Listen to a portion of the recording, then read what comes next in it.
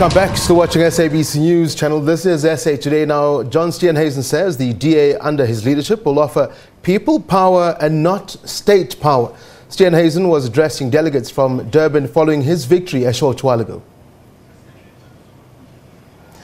Unfortunately, that clip is still going to be ready for us. But again, just some lines that we picked up on that speech that we're just about to roll is a fact. Well, first and foremostly, John Steenhuisen congratulated Balintuli, saying that you had a good run.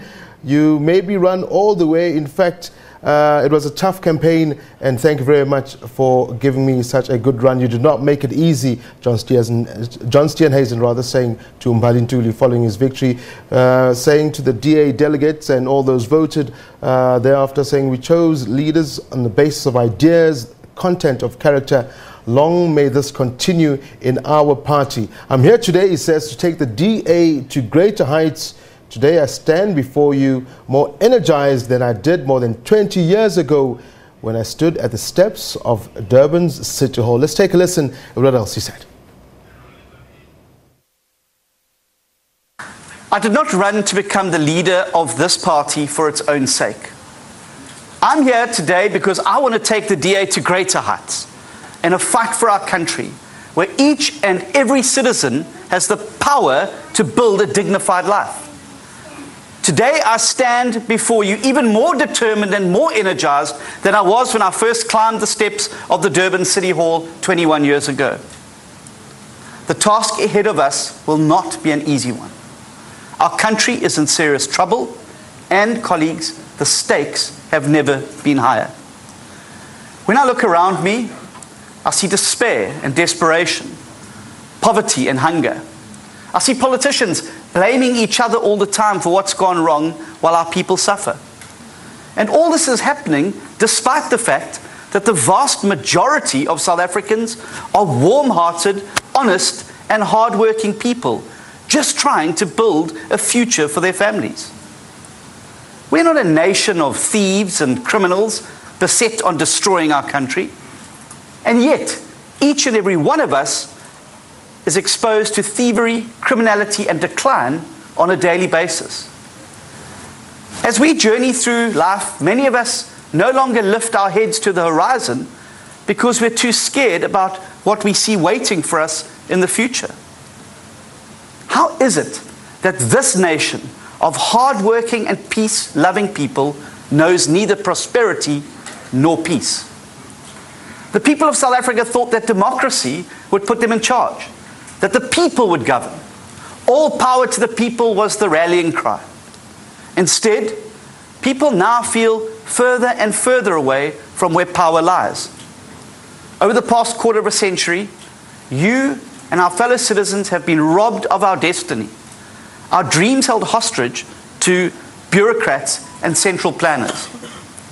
Just think of any problem you encounter in your daily life. At the root of it, you will find a state that is utterly incapable and corrupt, yet absolutely hell-bent on telling you what to do. People don't have electricity in their homes because government insists on a state monopoly for power generation. People are poor because government crushes entrepreneurship, growth and job creation. Excessive state control is the reason why people can no longer take the train to work, and why government would rather spend the little bit of tax money that's left to fund an airline that we do not need.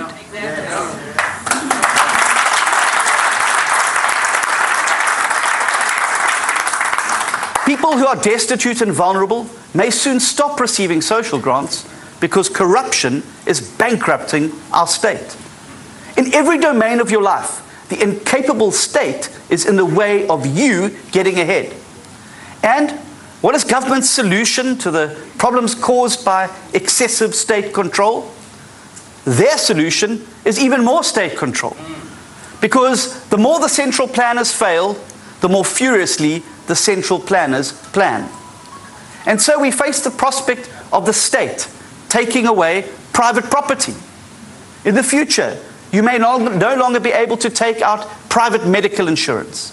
And there is a very real fear that the pension that you've spent your lifetime saving for will be taken away from you. No longer content with controlling you, the government now wants to own you.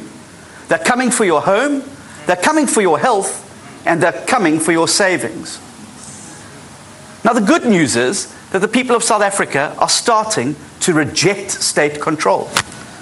People don't want to live a life of dependency on a failing and corrupt state. People are tired of being told what to do by rulers who only look out for themselves. People want to stand on their own 2 feet as self-reliant, autonomous human beings. They want power and freedom to make their own choices and build a life they value.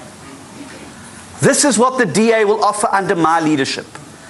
People power, not state power.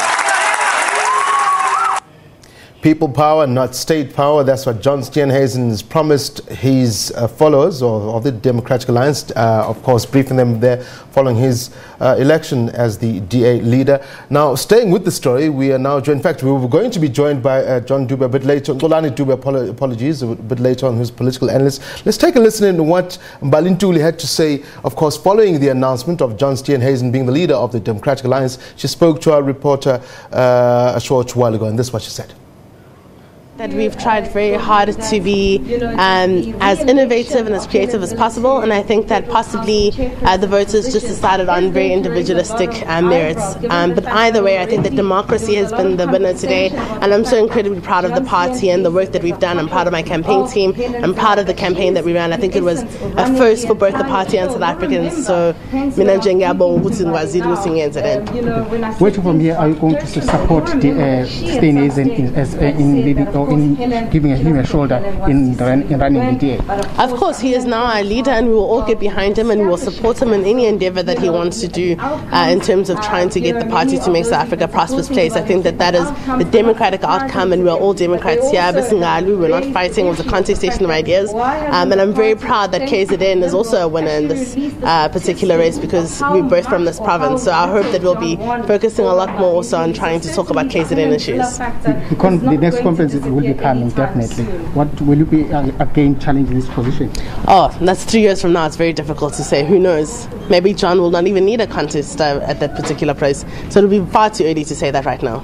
You're still very young, and you've led the DA, youth structure of the DA. Are you going to be? We know that there is a provincial conference of the DA coming up in KZN.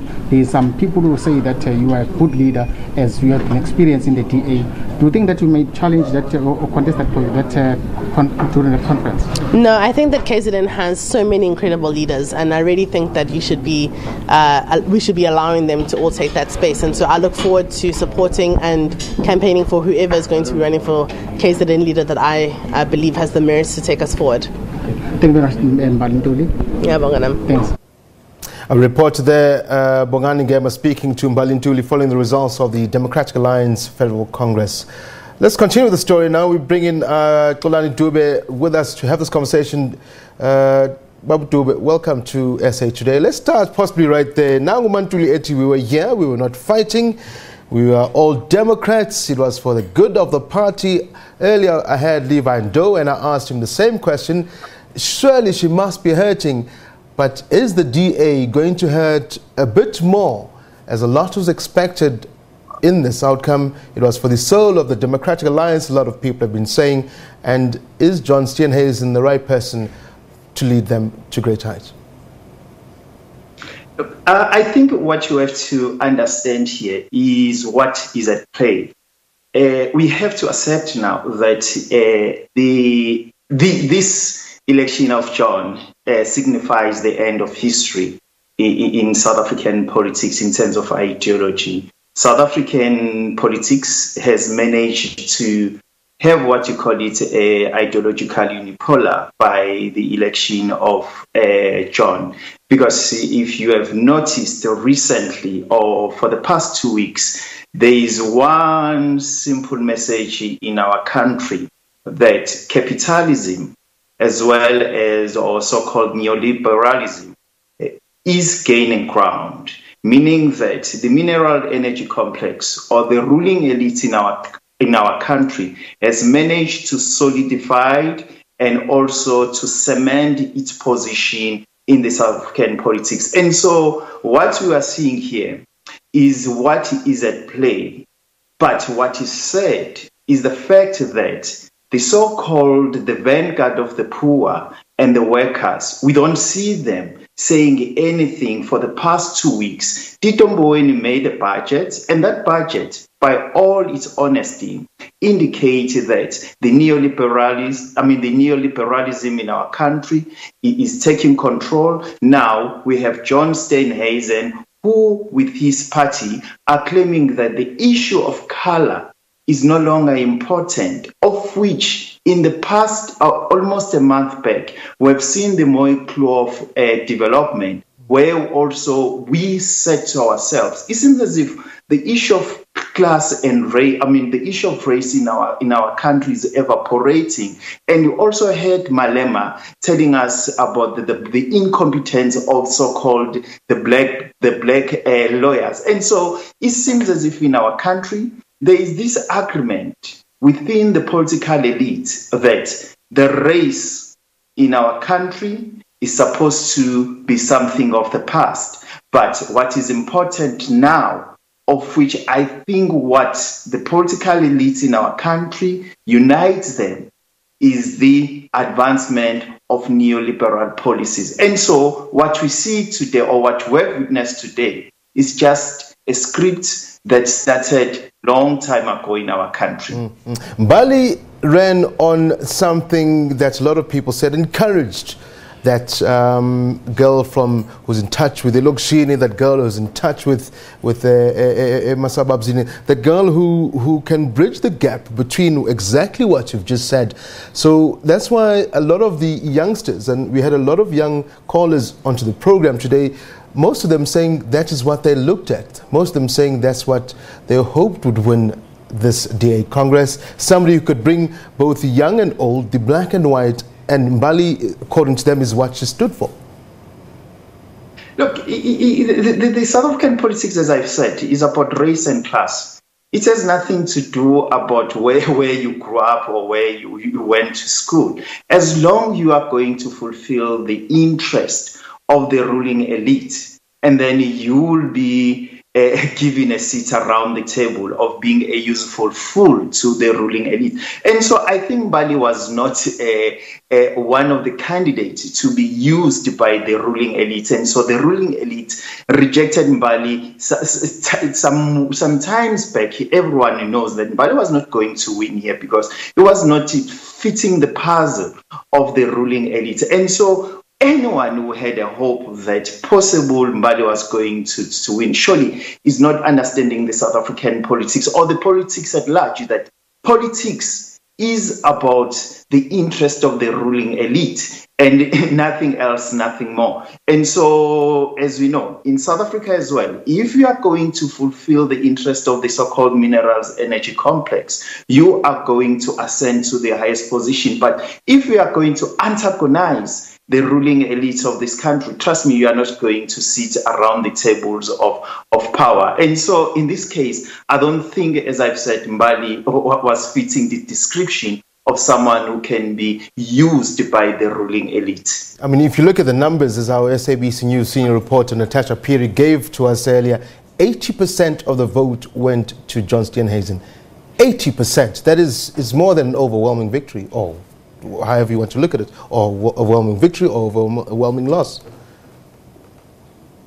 Look, as I'm saying, we live under the dictatorship now of the so-called minerals energy complex, and we have to understand that these guys are really brutal, they are no longer playing with power. Hence, you see people even in normal life, at work, where you see that the so-called minerals energy complex is not really giving us time to breathe. Look at the state-owned enterprises, how they can simply dictate who's supposed to go to so-called key strategic positions. And so, as I'm saying, the sad part is those who were historically condemned because of their skin pigmentation and also of their class position in our society, it seems as if they've They don't have a voice that can represent them. And I think it is time for them now to stand up and go outside these so-called ordained political systems and structures of our country, and to create their own systems and structures so that they can contest this historical dominant voice that we as South African have been under its dictatorship since colonialism and apartheid and even post-apartheid. And so whatever that we are going to discuss, if we're not going to discuss how do we debunk these systems and structures, we are not going to move forward. We will have an election of the ANC. The same contestation, it will be who will be a suitable candidate to represent the minerals energy complex, and those who are going to contest the representative of the mineral energy complex will find themselves at the end of what we call it, or at the brutality of how the state's machinery can be used against those who would like to voice out if they are not comfortable about how our country is being run. And so what I'm trying to say here is that those who are historically condemned, those who were historically dispossessed, really, they are supposed to rethink how can they represent them in this country, because the historical structures and system, it seems as if, keeps on excluding them. Yeah. Mr. Dube, here's a question. South African politics, are we at a point where our politics is not run on policy as a voter, or our politics is still basically on populism? I'll vote for you because I like you. What you say, I don't care, because this is what you say speaks to me. Or do we sit back as the voter and say, policies here are good, policies there are good, this is what I align myself with? Look, you know, what is so unfortunate is that there are no policies in this country that serve the interest of the poor. But the policies since, as I'm saying, colonialism and apartheid, even 1994, they just serve the interest of the so-called the ruling elite. And then the few invited black political elite, they just feast on the crumbs that falls from the table of the ruling elite. And so when you talk about policies in our country, we have to talk about policies that talks about readdressing the historical imbalances. And if we're not going to talk about those policies in a practical manner and institute legislations that readdressed the historical imbalance and the skewed distribution of the resources in our country, I can assure you we are not doing anything. But what we'll be doing, we are still dragging the future of this generation or the future of South Africa into the same sinkhole. And so, as I am saying, we need to debunk this political and socio-economic system that speaks to the interest of the ruling elite. And we have to craft a system that speaks to the interest of the poor and the history and the interest of the dispossessed, because if the dispossessed and the poor in this country are the majority. And so we can't live under the dictatorship of the minority who exploits the majority. Because at the end of the day, that will polarize our country. And at the end of the day, it will keep on raising the issue of race, and it will keep raising the issue of tribalism, and it will keep raising the issues of xenophobia, unless if we address this wicked structure, economy, and also politics that we inherited from colonialism and apartheid. And so policies that ANC talks about, that DA talks about, and the EFF talks about, those are the things that they tell us in order to vote for them. But at the end of the day, the people of this country must be their own liberators by confronting the realities that affect us on a daily basis. Please do stay with me. We seem to have a caller. I'm being told that we've got a call on the line. We'd like to jump in on the conversation. Good afternoon. Thank you for joining us on SA Today. Sizwe Zondo, speak to us, Baba, from Echegwini. Sawona Baba, unjani? Can you hear me? Yes, Caesar. Continue, Baba. Okay, Dada. Hey, Dada, I think DA now actually is preparing for its obituary. Can you hear me? I can hear you, Baba. Continue, Babu Zondo. Okay. You know, by the look of things, even if when you're hearing John, you can feel that actually he blacks is only there for votes only. Other than that, I think brothers and sisters must think otherwise. Because even if you look at leadership currently in AKT, it tells you clearly that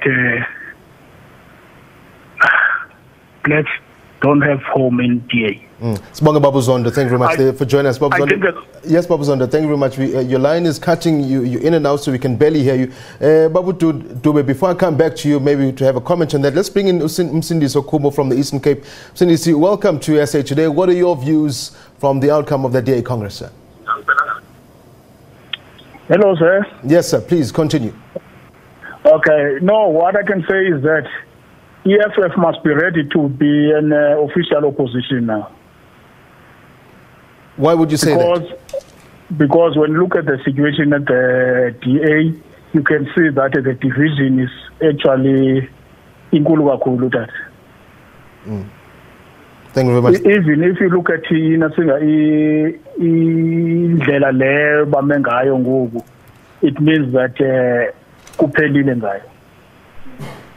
Thank you very much, Babu Kumo. Let's take one more caller. Mudise Lutsulu, speak to us, sir. What is your thoughts on the outcome of that DA Federal Congress race? Those things of DA, we must be very critical of how they do their operations. Yes, John Steenhuisen won the election, and all the other guys who were elected. It's fine.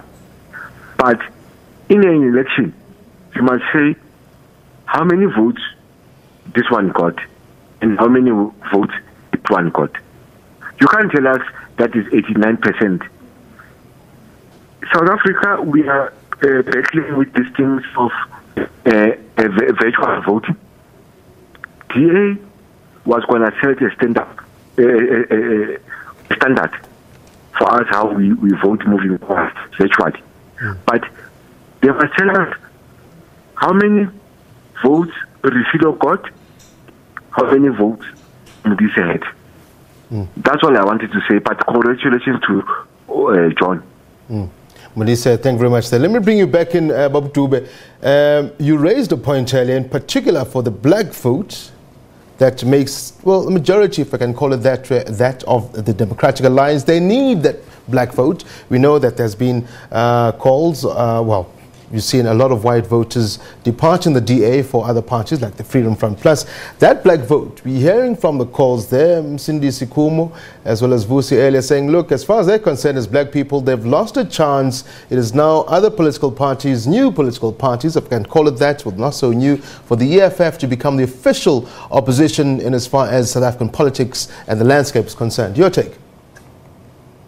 Look, we have to ask ourselves, opposition to what? That's the most important thing, you know, because EFF have been there in the parliament. Have we seen any meaningful change in terms of social material condition of the people who are outside the parliament, who voted for the EFF? The answer is no. But what we've seen them to a certain extent surprising everyone, going to a coalition with the so-called right-wing political organization like the DA.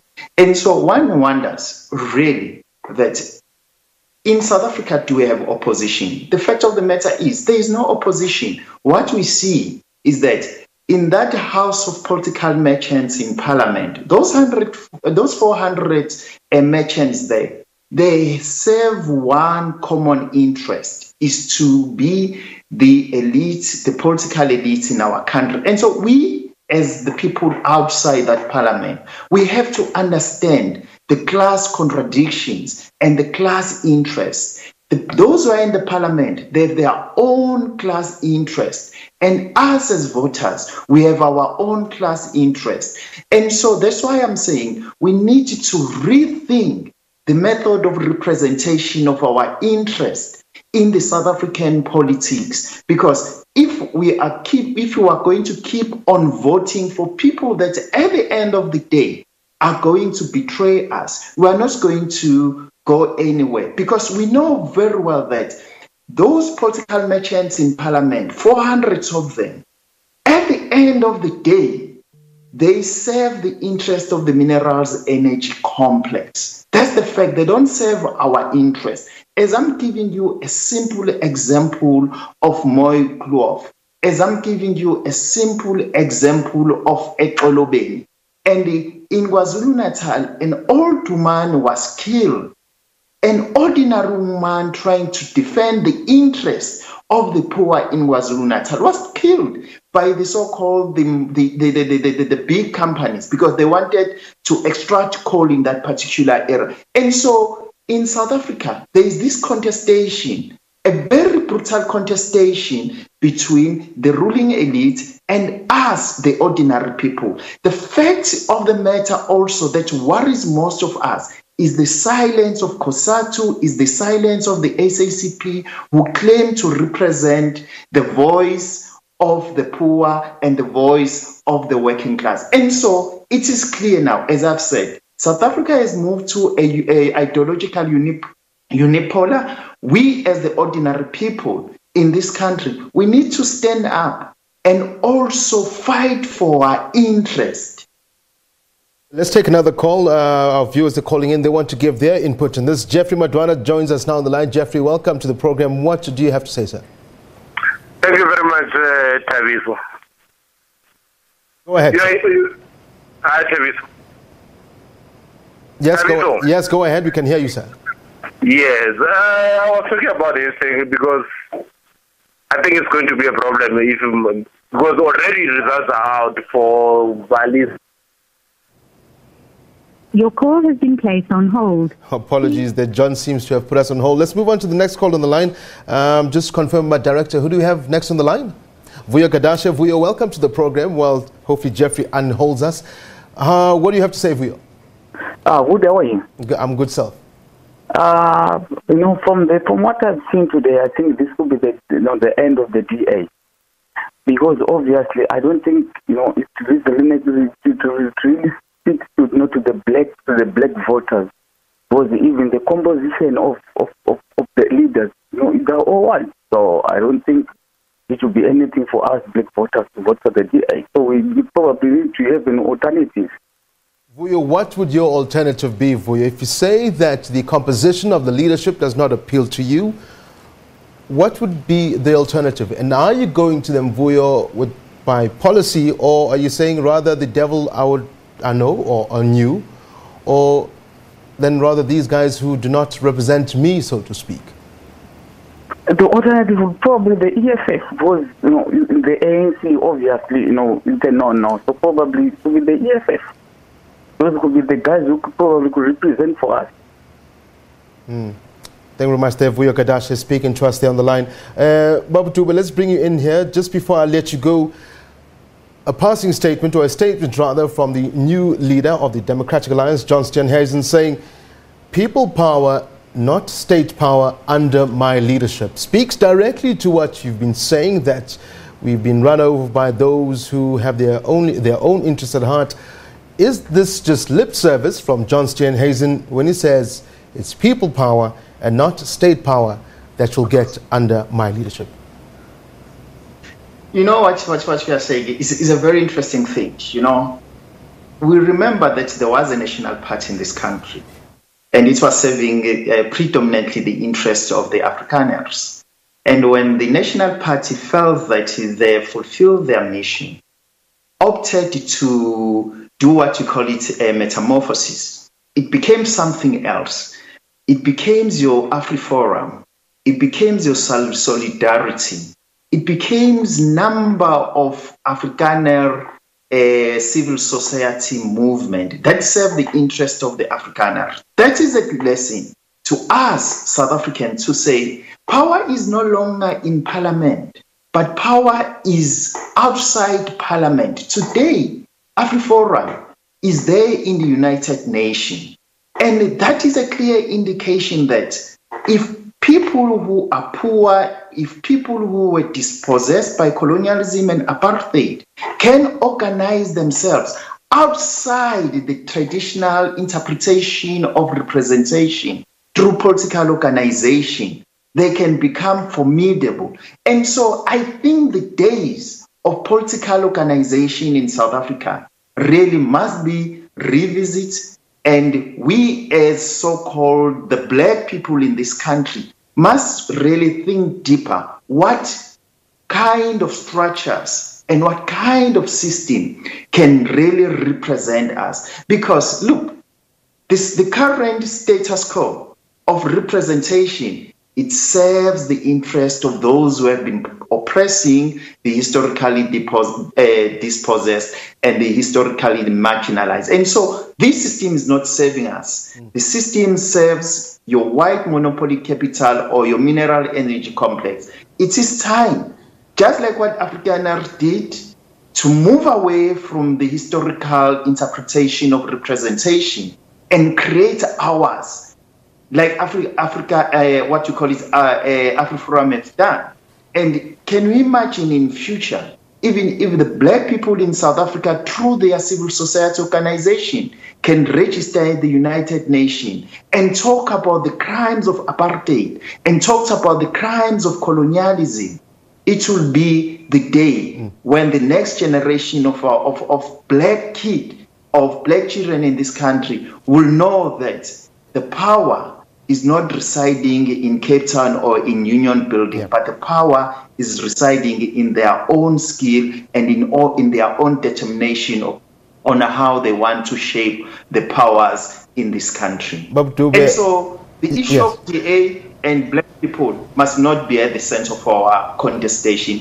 We must look to the future and how those who are historically dispossessed represent themselves. Bob Dube, thank you very much indeed for joining us. Xolani Dube, political analyst, speaking to us there, following, of course, the reaction of John Steenhuisen's election as the head, or the leader rather, of the Democratic Alliance, that of course being at the DA Congress earlier today. Let's stay on the lines. Let's continue getting reaction from you, the viewer at home. Do give us a call on the line. I think my director will try and put it at the bottom of the screen there. In the meantime, do call us in. But we've got Archie from East London line. Archie, welcome to SA Today. What is your take? What is your thoughts with regards to the outcome of the DA Congress that happened a short while ago? John Steenhuisen, the new leader of the Democratic Alliance.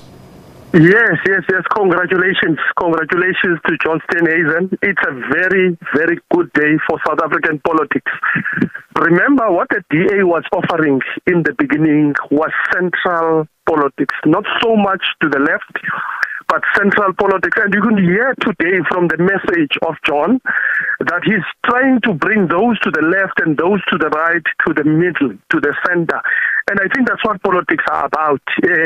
Someone was shocked, someone phoned in, was shocked that there is so much difference in the voting. For me, as someone who was voting today, what I was looking for is that what are you putting on the table? What is the offer? Are you putting an ANC line representing a DA? And that is what happened today. There was a clear message, there was a clear policy stance, and it was clear what John is going to do. And when you come as a leader, you are clear on what you are offering. That is what is happening.